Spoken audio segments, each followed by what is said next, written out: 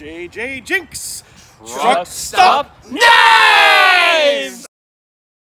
JJ Jinx, Truck Stop Knives here, and today in our social isolation special, I thought we would have a close-up look of this knife. China knife. So this knife debuted, gosh, how long ago was that? That was almost a year ago. When I was down in Florida with my friends and we were having a cookout and unboxed a bunch of stuff. And this knife made its debut. But it was kind of far away, kind of grainy, didn't get a good look at it, so let's have a good look now.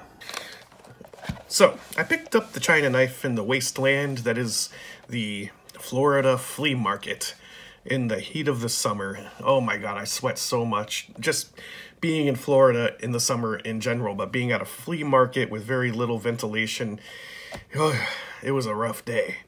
But it was worth it because I spotted this and I just had to freaking get it.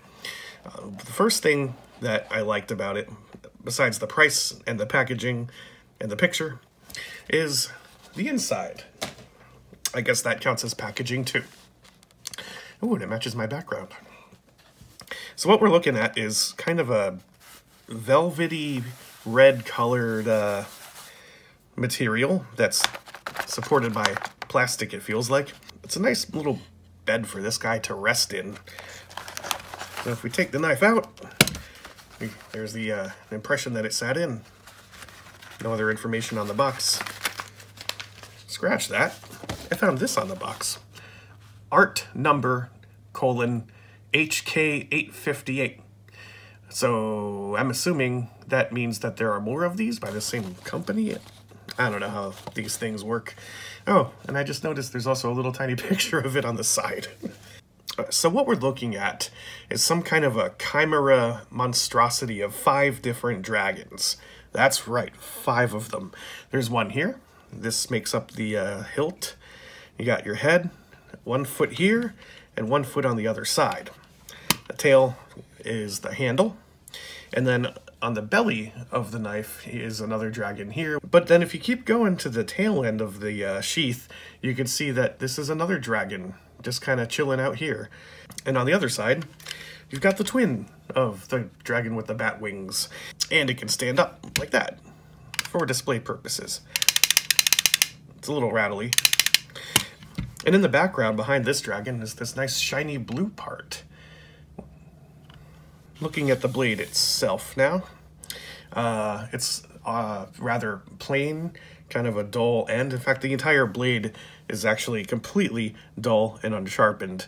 They sort of gave it a little bit of an appearance of an edge, but if you look, it's totally flat. There's no grinding there whatsoever. The whole thing was just kind of stamped out. They gave it a once-over, and that's fine because this is not meant to go out camping and bushcrafting with. It's very uncomfortable. You try to hold it in your hand, it's sort of hard to know how you hold it. Like, do your fingers go here like this, and then like what do you do with the rest of your hand? I guess there's like this hole, and I guess the thumb can sort of go there. I just don't know how to hold this properly. I don't know if it's meant to be held at all. If you look down into the sheath, you can see some padding on either side. And this whole thing is held together with Phillips head screws. I'm not sure what it's made out of. I guess it's plastic. Sounds like it. When the sheath comes to a close, it does make a rather satisfying sound. And even though it was $5.99 and it's obviously a cheap hunk of crap, just have a look at the artwork. I mean, there's actually quite a bit of detail in this design. They didn't skimp on that part, but they skimped on a lot of other things. So let's just do a close-up walk-by of this guy. There you got the tail. The main dragon with a partially obstructed dragon hole. Yeah, we've all had that problem. And then we got the Batwing dude.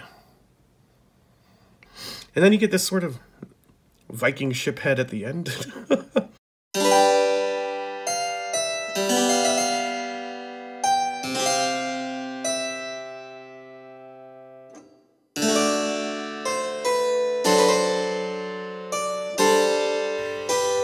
China knife.